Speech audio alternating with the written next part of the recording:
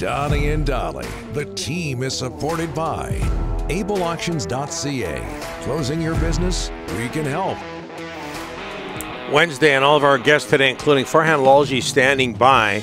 Brought to you by our title sponsor, Able Auctions, ableauctions.ca. No shortage of people in the Delaney's OK Tire and Langley inbox pointing out to us that Jason Garrison also had a big shot from the point. He did. White Rock native Jason Garrison. Yes, and he in between Salo and what we see now from Rourke.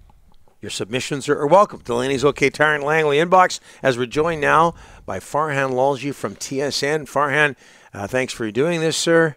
Got the bucket hat on, back from Houston. Did you wear that in Houston by any chance? No hats. I kept all the UW paraphernalia hidden during the broadcast, even though I was kind of wearing it underneath. Didn't go so well for me, but the bucket hat did not come out in Houston. How was it, by the way, for people who might have had their head stuck in the sand the last few days? Michigan over Washington, 34-13. What was that experience? What was that experience like for you, a reporter / Huskies fan?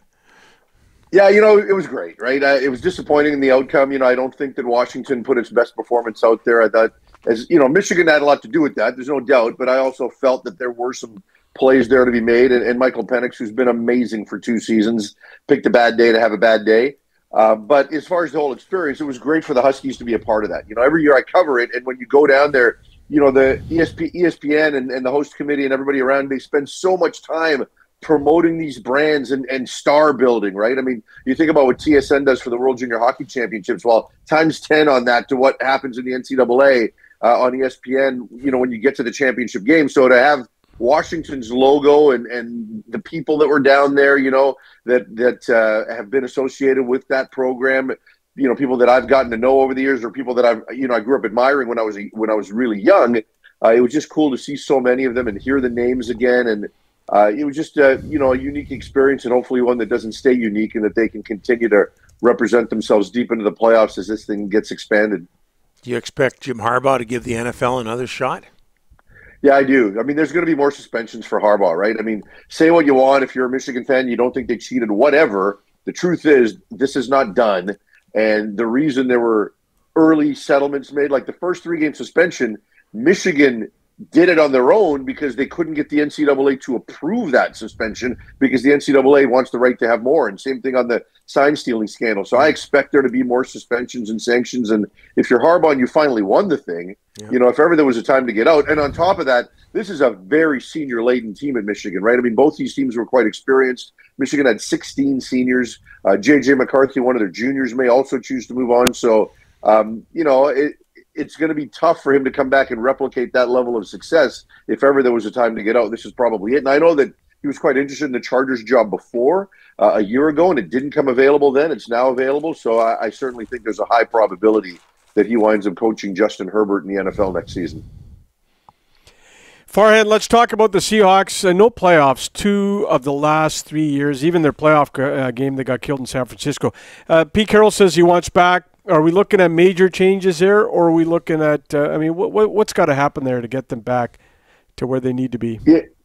Yeah, Pete Carroll wants to come back. Bill Belichick wants to come back. There was a time when Jim Harbaugh almost lost his job and was able to come back and had to make some serious changes to his staff. And in the case of Pete Carroll, I think he not only needs to make changes to his staff, I think he needs to make changes to his philosophy, both in terms of how he wants to move the football offensively and defensively, how he wants to build that team, right?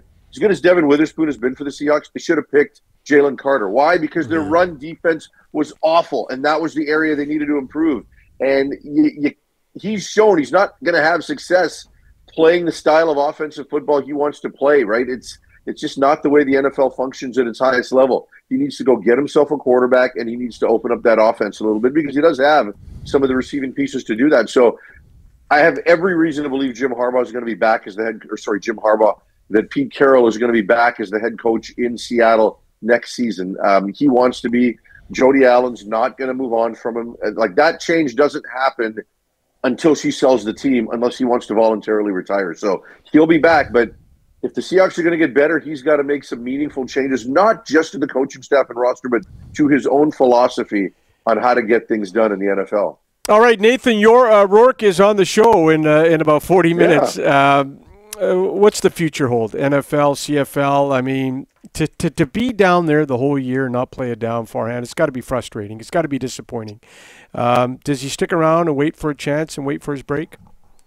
Well, I mean, you're going to talk to him at 11, but I certainly believe he'll be in the NFL next year. I think he was disappointed. Sure, he was disappointed just the way things went down, but I also think he went down there knowing this was going to be a long-term process. Now, having to live through it and the frustrations of sitting on the bench for an entire season, I think that's easier said than done, and you'll probably get that indication when you talk to him because he's such a competitor. I think in the last game against New England, I think there was kind of I think he thought he was going to get to play, right? And certainly the way that game was going with Bailey Zappi, as close as it was, Nathan Rourke should have played, right? Like Bill Belichick should have played him.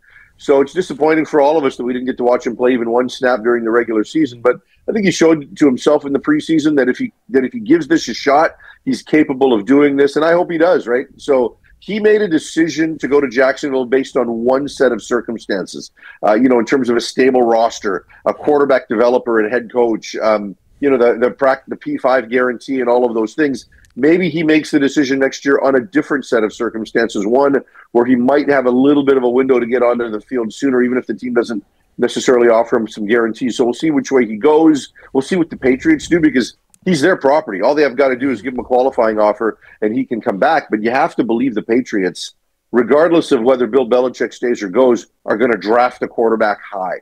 And if they draft a quarterback high, that means they're probably going to go out and try to find a veteran backup to mentor that first-round draft pick quarterback. So where would Nathan fit into that? I don't know. And if they do that, hopefully they do allow him to move on and look at other options. So if that happens, if he starts bouncing around, what will that tell you, Farhan? Because I remember Dave Dickinson doing that. Yeah. I'm trying to think of somebody who did that and ended up having former CFLer and ended up having success in the NFL.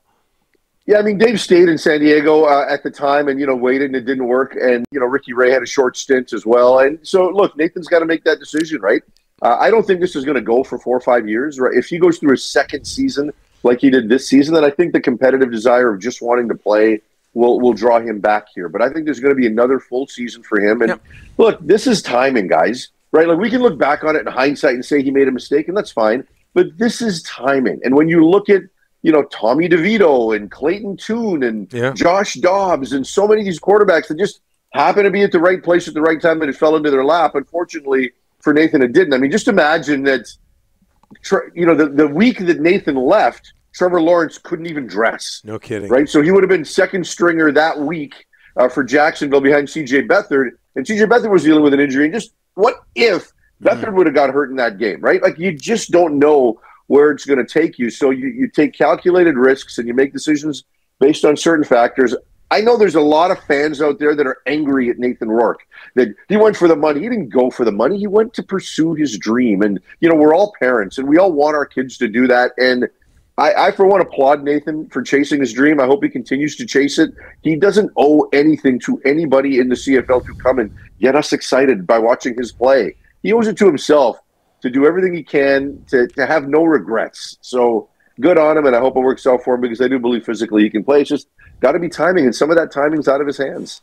And quickly, Farhan, what impresses you the most about the Canucks right now? Wow, just a number of different ways they're getting it done. The lotto line has been fun to watch, reunited for the last 3 games here, but they're getting secondary scoring. They're getting scoring from the back end. The back end yesterday was able to just make a load management decision just to be proactive and get Noah Juleson into the lineup and give Ian Cole a rest. So the way it's been going for them, there's just a lot of areas. It's not one element of the team that is carrying them. Early in the year, power play, midway through the season, third line, now the lotto line. And, like I said, it's just, there's a lot going right for this team. And I just go back to Jim Rutherford's words, a lot needed to go right, and it did. And if they can stay healthy the rest of the way here, there's no, this team will be contending for first place in the division and conference as long as they stay healthy over the final 41. Good to have you back in this part of the world. Farhan, thanks for this. We'll talk to you next week. All right, guys. I'll be in Kansas City this weekend, so I won't be here long. Okay. All right. Well, we look forward to hearing your report next week. The bucket hat will take it with you. Take it with you. It'll be there will be earmuffs and a toque. Yeah, minus 22. Minus minus 22. Yeah, in Celsius, that's really cold. Thanks for this, Farhan. That's what it is. Yeah, See you guys. I appreciate it.